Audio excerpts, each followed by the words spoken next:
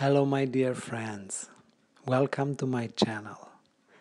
We will continue our series about insomnia and we will see how we can use the sleep in our own advantage. You see, sleep was always undervalued and underrated.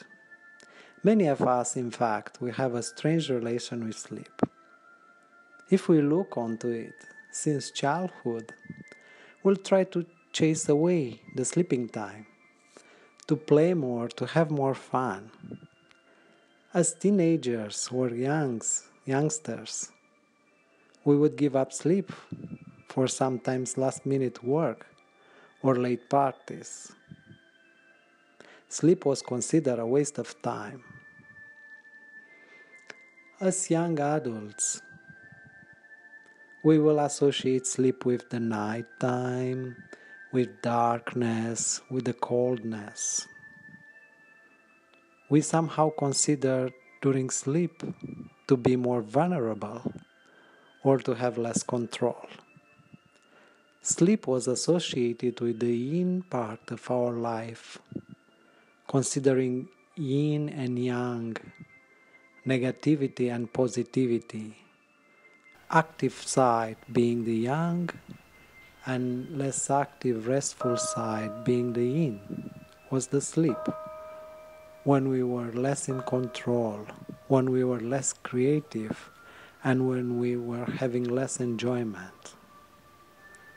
But actually, if we look closer, we'll see that into sickness, people tend to sleep more.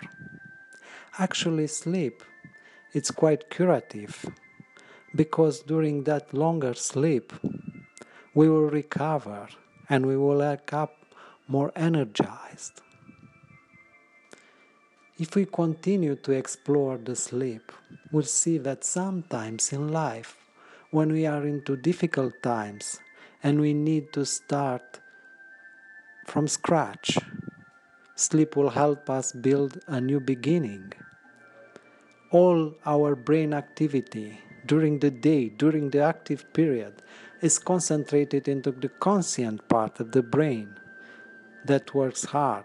And if we get involved into this activity, in finding solutions, in developing new systems, all this is taken, all this load, all this brain load is taken during the sleep, during the night, into unconscious part of the brain. So while the conscious part rests, the unconscious, which has been proven to be more powerful than the conscious part, finds new solutions, elaborates more, and builds up.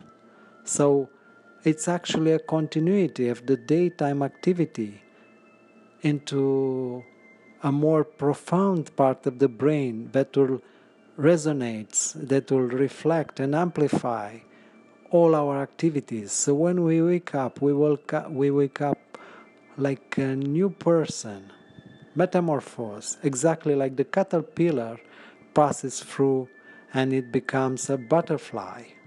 So every morning after a good sleep, we are like rebirth, reborn, coming through a new state, new level. We are upgraded. So we can make a sleep a good friend and our best ally. We only need to know how to use it, and then to give up much consideration, to prepare for it, and to embrace it. And as soon as we are upgraded, as soon as we conquer new levels, as soon as we are able to perform better, we will notice that our body will become more balanced. We stabilize at around 6 hours of sleep. When our health is at its best, and we are balanced emotionally, financially, with life in general, sleep can also decrease to 5 hours per circadian cycle. So don't be afraid to let our body act naturally. Embrace sleep as a medicine. Embrace sleep as a solutions founder. Embrace sleep as a riddle solver. Embrace sleep as a physical and mentally builder. Let everything turn up naturally. Do not think that stimulants, that outside substances will help. Sleep is there to help us, to build us up, and to pass us through difficult times, and to bring us to new levels, to enhance our life. Thank you very much. I wish you all the best and enjoy life.